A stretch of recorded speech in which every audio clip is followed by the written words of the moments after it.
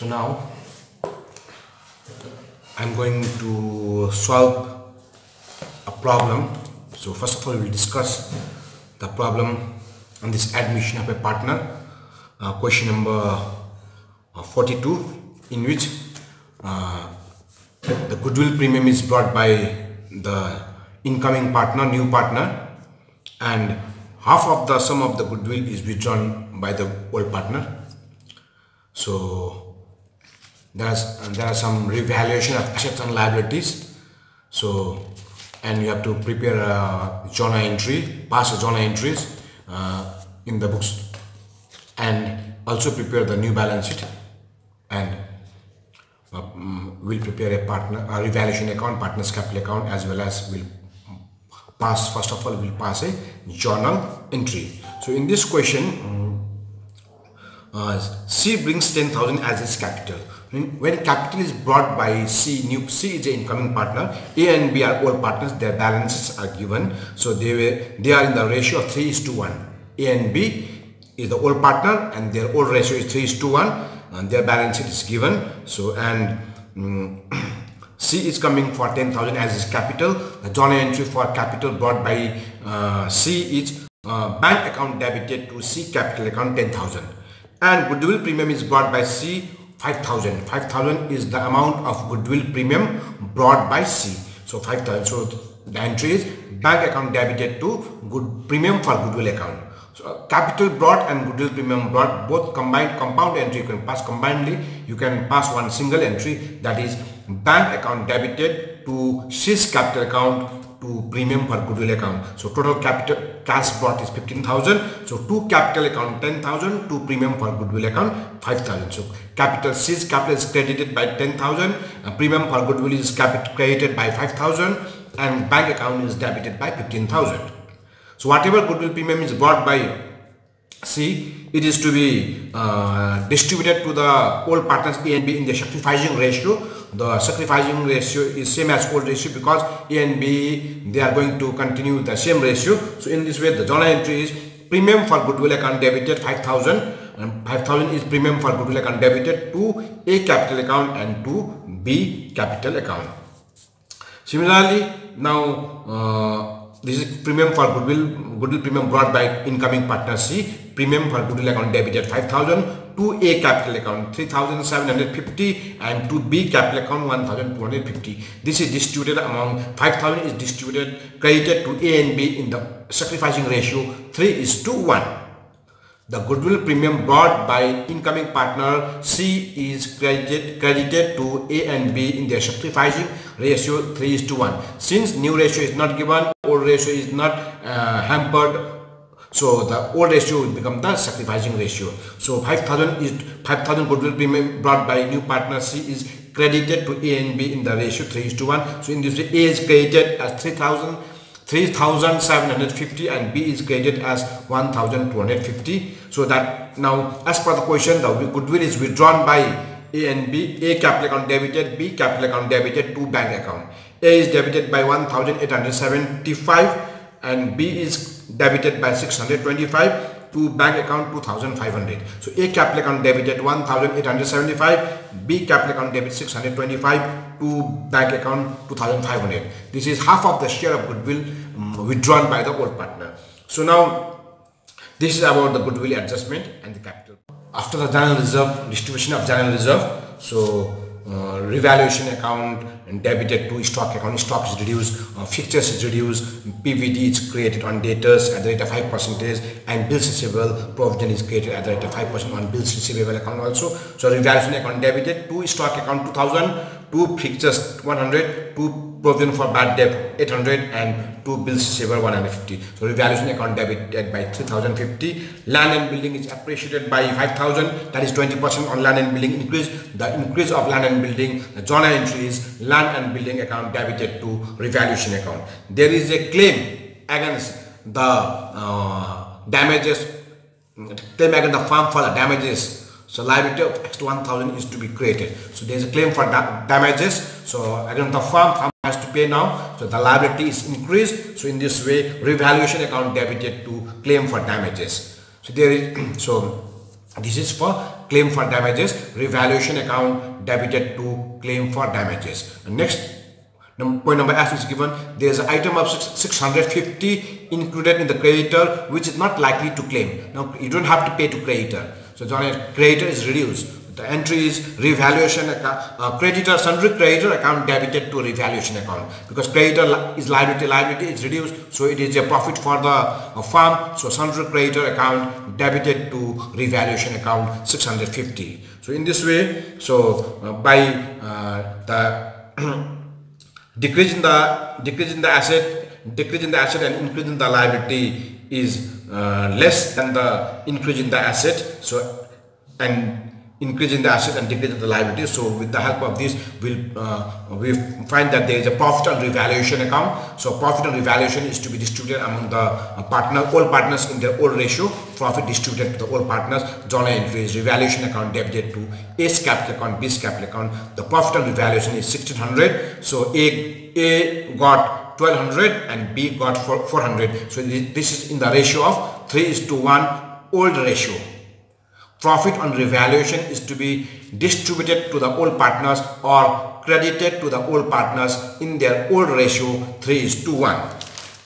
So now this is the journal entry of this sum. So again I'll be explaining you the partners capital account. Partners capital account.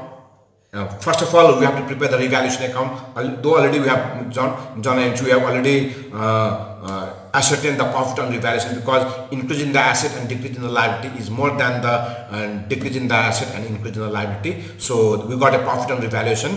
So in this way, revaluation, when you prepare the revaluation account, in the ledger of revaluation account debited to stock account 2000. To fixture account 100, to provision for bad and doubtful debt 800, and bills receivable 550. This is all shown in the debit side of revaluation account, and also in the revaluation account debit side there is a claim against the damages against the firm. So to claim for damages 1000. And in the credit side, building is increased. Credit side of revaluation account, by land and building 5000, and creditor is reduced by sundry creditor 650. So in the credit side 5650. Two items are there in the credit side of revaluation account: land and building and sundry. Land and building increased by 5000 and creditor is decreased by 650. So two items are credited to the revaluation account.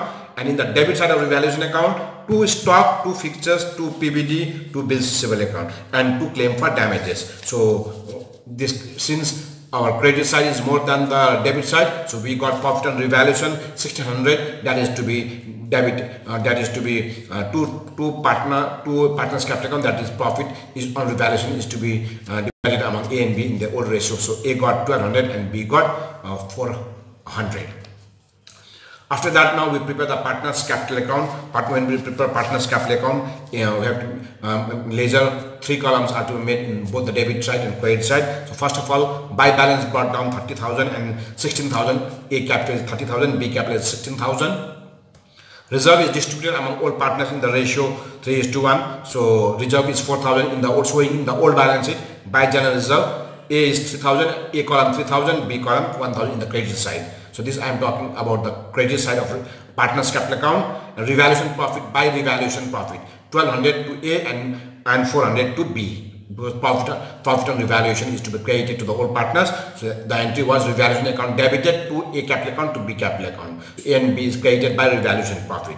So capital brought by C is by bank account in the credit side of partners capital account, by bank account 10,000 in the credit side of partners capital account. So goodwill premium brought by C is to be credited to A and B. By premium for goodwill account, A got 3,750. You can also see the journal entry. So by B account, in the B column also 1,250.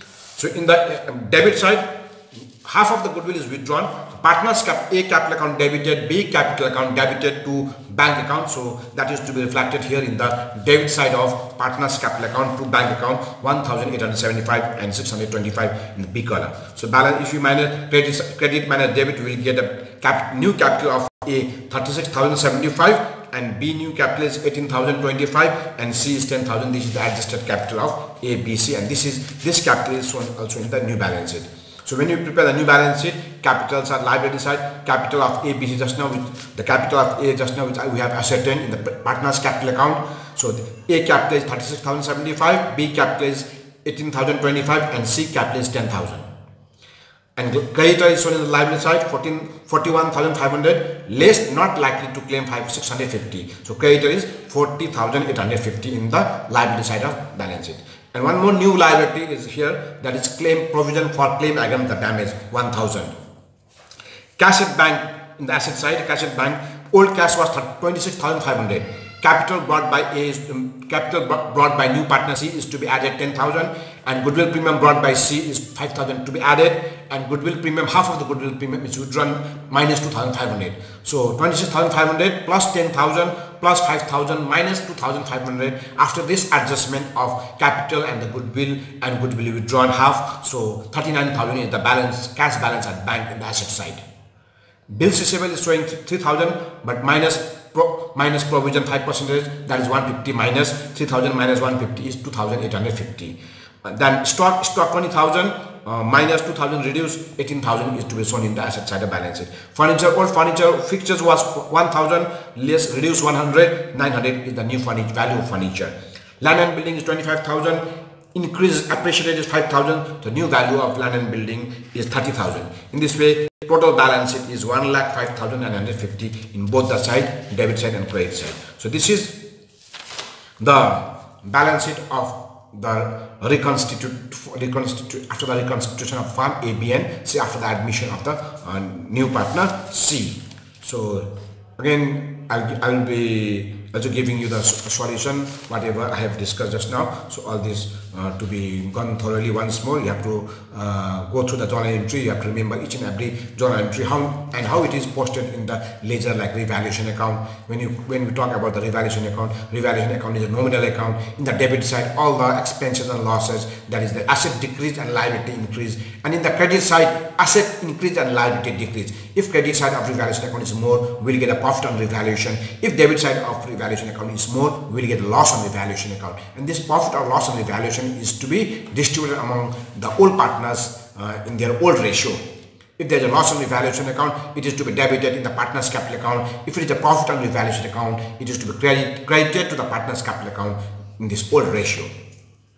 So this is the discussion of this problem number 42. You can also refer the question number 42 in your book. So this question is where you can learn about the goodwill premium brought, and half of the goodwill premium is withdrawn, and the revaluation of assets and liabilities. How with the new liabilities is shown here, like that is claim against the firm for the damages. So that is a new liability, so it is to be shown in the new balance sheet also, and it is also the entry for the new liabilities, revaluation account debited to claim for the damages. So that was 1,000.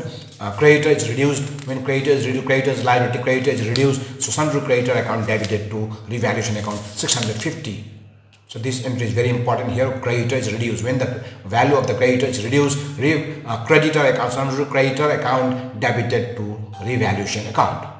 So in this way, we are getting so many information from this question here. Creditor reduce, new liabilities, what is journal entry for the stock reduce, fixtures reduce, revaluation account debited to stock account to fixtures account, new provision created, to provision for bad and doubtful debt, revaluation account debited to provision for doubtful debt. And when the value of building increased, building is asset increases the profit, so land and building account debited to revaluation account is credited. So this much. So now you can also refer the problem. I'm also sending you the solution of this, so please go through the solution. Thank you.